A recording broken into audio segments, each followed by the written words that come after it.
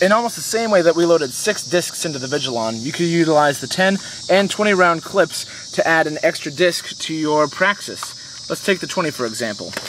Load them in there, prime it, and then with that extra disc that you got from your Gear Up series, you can load an extra one into the clip, load them back in, and you've got 21 discs in there, or 11 if you use the 10 round. Now this will not work with the Nitron because of the priming system that it has. It's different from the Praxis and the Vigilon. These are the only 2 blasters that you can add extra rounds into by means of the priming system. See ya!